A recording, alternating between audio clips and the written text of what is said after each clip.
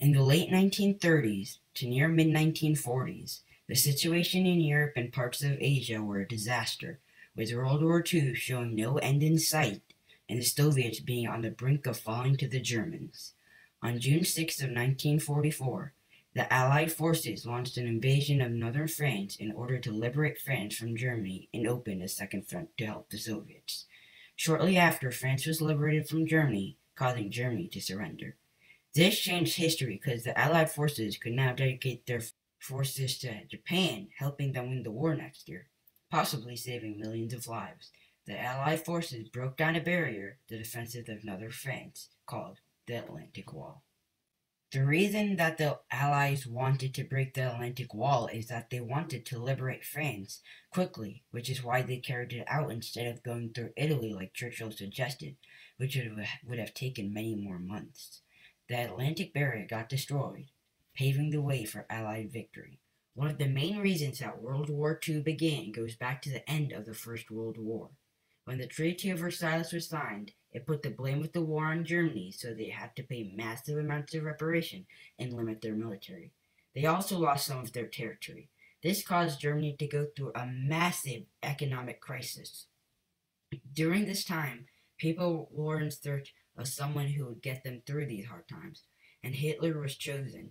He secretly and slowly began to raise an army well beyond the limits that had been put in place by the treaty.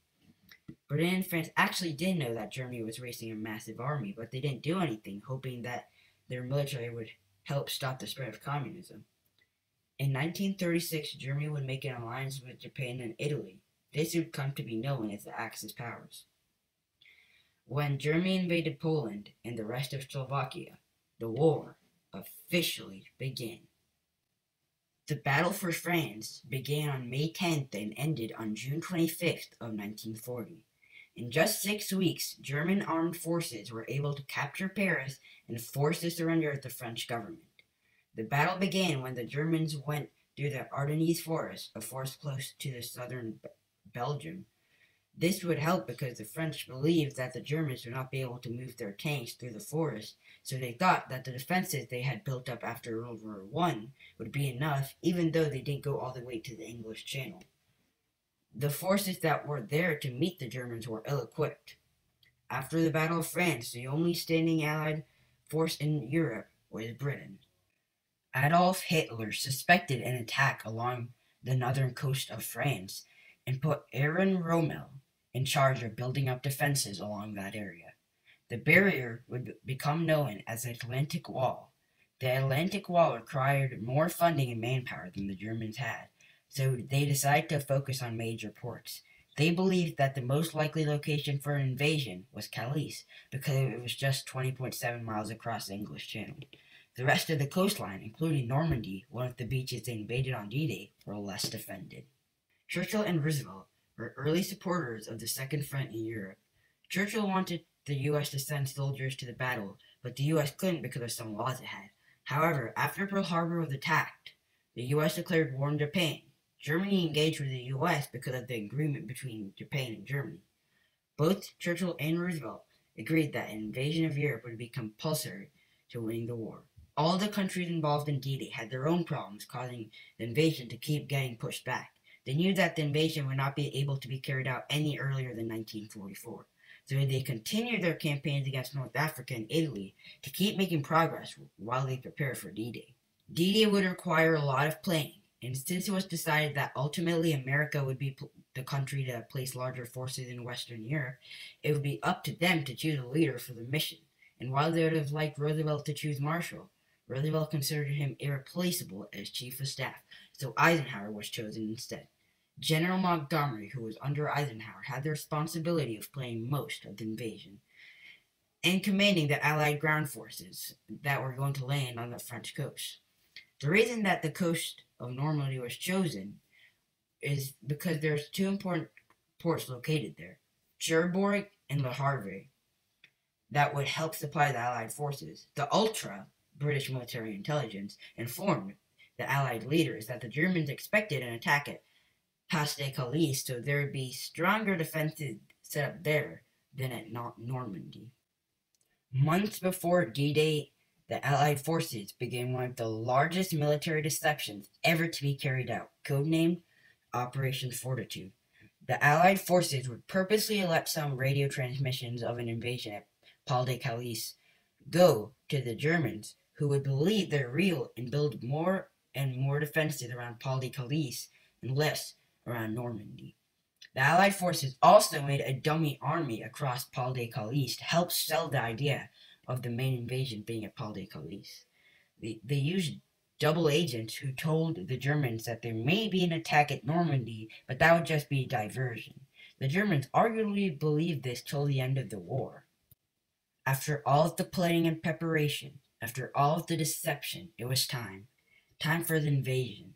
D-Day. It was originally scheduled for June 5th, but the weather was too rough to risk it, so it was delayed till the next day. Even though the storm would carry into the next day, they went ahead, putting their faith and their troops' lives in the meteorologist's hand. The meteorologist made the call that there would be a short break in the storm on the morning of June 6th. The word was given. Halcyon +5 finally indefinitely confirmed. This was code for go. Then the first stage of D-Day began, and thousands of troops began to land and secure the immediate surroundings. Before the infantry had arrived, the Allied forces attempted to soften the German defenses with an air attack. However, they were late assembling over at England, and they had to, out of fear of bombing their own soldiers, bomb 3 miles further inland, and the Navy had also failed to dig foxholes for the infantry. So as a result of all of this, the infantry had to dig their own foxholes while getting shelled by the Germans. The young soldiers that arrived were from America, Canada, and Britain. These soldiers arrived at 5 different beaches in France. The invasion begins at 6:30 a.m. The Coast Guard was responsible for dropping the ramp. When the ramp to the small landing crafts dropped, the soldiers would make a run for the beach. Many were shot down immediately by the German machine guns, and even if they did manage to get out of the landing craft, they would have to try to get through the waters and reach the beach. That might not have been so difficult if it wasn't for the weight of their equipment and the mines and obstacles that were hidden in the waters, and the massive amounts of bullets that were being fired at them. Some people, paratroopers, came in from planes and dropped down onto the beaches. Many paratroopers were shot at from the ground and landed on top of trees and other hard surfaces to come down from. Even if they made it to the surface, many were lost and had been separated from their troops and divisions, mainly because the pilots and the paratroopers' lack of experience. After the first couple hours, other waves of soldiers began to arrive, and soon they began to push up. By June 11th, the beaches were secure, and just like that, the most famous amphibious invasion ever was over. Germany had had months, perhaps even years, to prepare for an invasion, so why did they lose? They lost due to many reasons. One of them being lack of material and money to build the Atlantic Wall from edge to edge of the coast of France. This is why they came to the compromise of adding heavier defenses to the bigger ports, which they thought the Allied forces would need, and not adding as much protection to the other smaller ports and beaches like Normandy. And they were victims of the biggest military deception scheme ever. They were double agents which would feed the Germans with false information, which is why the Germans, till the end of the war, believed that the main attack would come from Paul de Calais. The day before D-Day, there was a big storm that was going to last for 2 days, but there was a break in the storm. That's when the soldiers landed on Normandy. But the Germans were unaware of the break in the storm, and many soldiers, including the general of that sector, Aaron Rommel, were going off the defenses. Aaron Rommel was going to surprise his wife with some Parisian shoes. So the Germans got a big surprise when they saw the Allied forces coming. When the invasion started, Rommel realized that more troops would be needed, so he requested for them. But Hitler would have to agree, and he was sleeping, and nobody dared to wake him up. When he woke up, he still believed that was a distraction, but eventually he agreed to send more troops there. But by then it was too late. If the generals had had some more power and more weather data, they might have been able to stop the Allied forces and perhaps have sealed a victory. After D-Day, the Allied forces began bringing in tons of vehicles and troops using the beaches as a massive port. They would use this port to bring in the things needed to take back France and eventually win the war. France was liberated or freed of the Germans thanks to the Allied forces who came through the port, It was fairly easy once the Allied forces took over the coast, because now they could bring in tons of equipment and other materials. After France was liberated, Germany would surrender. After D-Day, the war soon came to a close in Europe, and this was all thanks to D-Day. Without D-Day, there would have been a higher chance that the Axis forces would win, or that the war would drag on for several more bloody years. But not all the lives that D-Day saved would be soldiers. D-Day helped halt the massive genocide that Hitler and his army were causing.